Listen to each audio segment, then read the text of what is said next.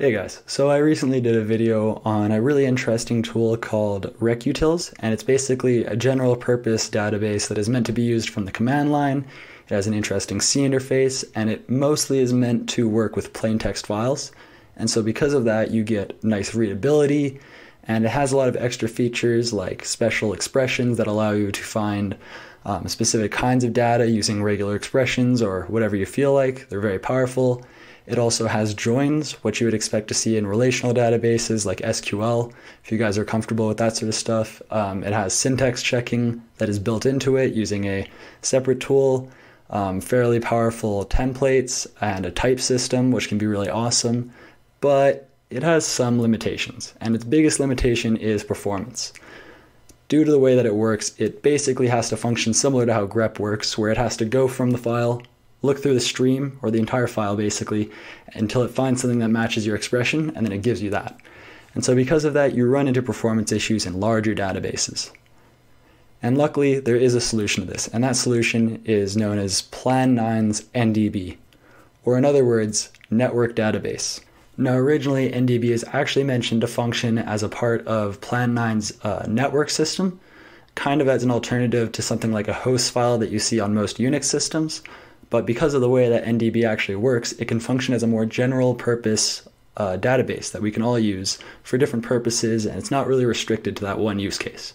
Now, if you guys are interested in other tools like NDB, if you're interested in Plan9, if you're interested in Unix tools, then make sure to subscribe, hit the bell icon so you guys will be notified of my next video, and like this one so I know that you guys are interested in things like this. Now, at its core, NDB is really just a way to group together key value pairs, and through that, you guys can actually find information on each of the different data attributes. So let's go ahead and show you guys a really quick example so you guys know what I'm talking about. So just to give you guys a really simple example, I'll show you something that I've set up ahead of time for you guys to kind of see the general syntax. So I set this up ahead of time. The general layout is that you have a key and then a value. And so if your value has a space in it, then you have to put it in quotes. If not, it can just be set right there. You use an equal to say that that value goes with that key. And then you basically keep everything together by using either white space, so tabs, or you can even use spaces. So this is the equivalent. You don't actually need to use tabs specifically. And so another thing that's really useful is that you can actually put them in line. So instead of having tabs, I could actually put this all in one line, and this would function the exact same.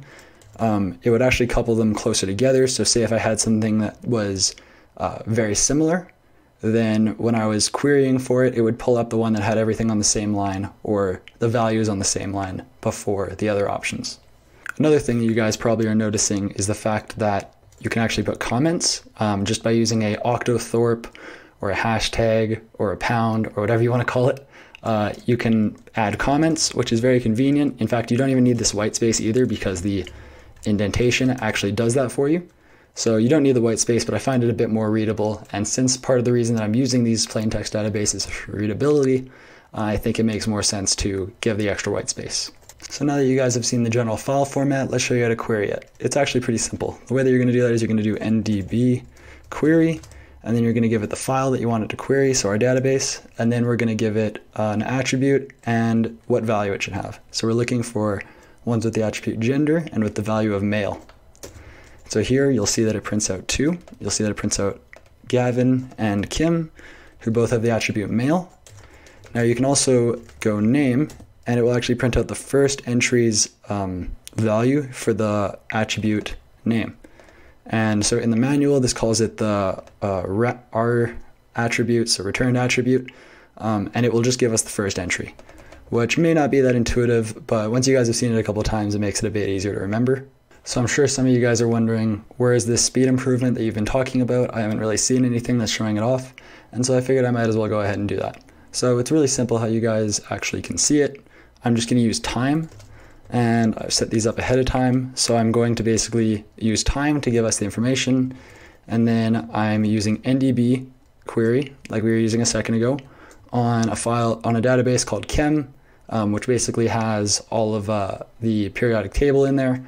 And then we're finding the 118th atomic number.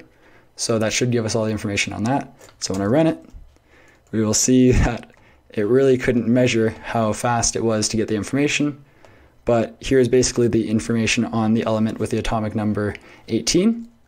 And so now if we do the same thing with recel, we'll just use an expression to give it this information, and then we will give it the exact same table, just in a rec format.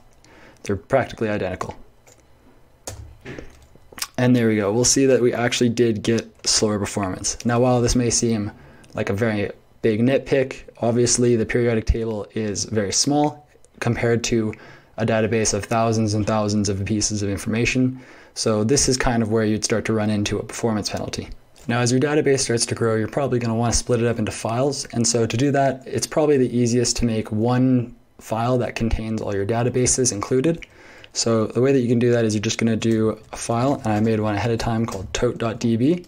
And so basically the way that you do this is you make the attribute database, and then each file contains the next file in your database, and you can just give it the absolute path to your databases, and then these will all be included together. So now if we do a query, and instead of doing this, we actually did tote.db, we would see, oh, it's able to find the entry with the name Brady from this, and that is actually included in one of the files. So there we go, there's our entry Brady, and it's inside of one of our files, and we can even query the same stuff that we had before. So finding the one with the name Gavin Freeborn, and there we go, we can get that information. So pretty easy and pretty simple in order to expand your database as it grows and grows and grows. Now, on the topic of databases growing, as it grows, you run into performance limitations, as I'm sure you guys remember me mentioning earlier, with recutils. Now, this can be resolved pretty simply just by doing this other command called ndbquery. And so this will create a hash, and we're going to give it our file. So that would be tote.db, and we're hashing it for the attribute name. All right. And so now when we do our query, it will actually be faster. Now, I probably should have actually benchmarked this before, but I'm sure you guys can imagine that this will be a lot faster because it basically removes the need to go through each of the files and parse them. Instead, it can actually just use the hash to basically be like, oh, here's where it should be, and then jump to that location in the file, grab the information, give it to you. Pretty simple and pretty powerful, especially since this is one of the biggest limitations that you run into with recutils. So after working with both recutils and ndb for a while now, the biggest thing that I miss is doing multi-line entries instead of having to do one really long one-line entry, but that's pretty easy to give up due to the speed improvements and the simplicity of the program. And the biggest thing with this simplicity is that you have to worry less about things breaking. There's been a lot of development recently on recutils, but it still isn't perfect, and nobody's perfect. Bugs will exist, so the less code, the less functionality, the more stable it will be. So the trade-off is there. You get more functionality with recutils, but instead you lose out on the possible stability. Now, that's not really to say anything about the code base. There's been a lot of work on it, so I can't say anything about that, versus ndb has been around for a while, hasn't broken, and it's so simple I can't imagine it breaking anytime soon. So in conclusion, I could definitely see myself using ndb again in the future, especially for more performance-oriented stuff where I would need much quicker turnaround, especially when it comes to much more simple structures. That said, recutils still beats it out in a lot of the simplicity when it comes to querying it, since you can use regular expressions, you can use parts of an attribute instead of having to do the whole thing. You can use a lot of stuff to make it a bit quicker. That said, if you're just integrating into a program, they're pretty interchangeable. They both have very good C libraries if you guys want to look at that. Let me know if you guys are interested in that sort of stuff, and I can do a video on it if you guys are.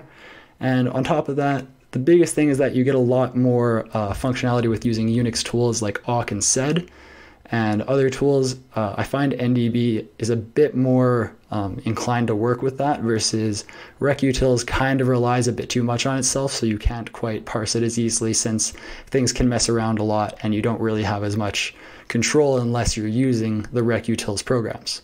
Now, on top of that, something that I should probably also mention is that I know a lot of the fan base or people that watch my videos are really into minimal tools. I hate saying the word suckless because it's almost become cliche now, But suck list tools, simple tools, and I feel like that's where NDB really shines, is in the idea of minimalism in your programs. NDB really comes through in that case. Anyways, guys, thanks for watching. I hope you guys enjoyed this video. I hope you guys found it interesting. I'd love to hear what you guys think of this program in the comments. Let me know how you think it compares to recutils. Let me know what you think about the general setting that it uses. Let me know what you think about Plan9. Tell me all about what you guys think. I'm very interested. Also, if you guys enjoyed this, make sure to subscribe. Hit the bell icon so you guys will be notified of my next video. Thumbs up so I know that you guys enjoyed it. And see you next time.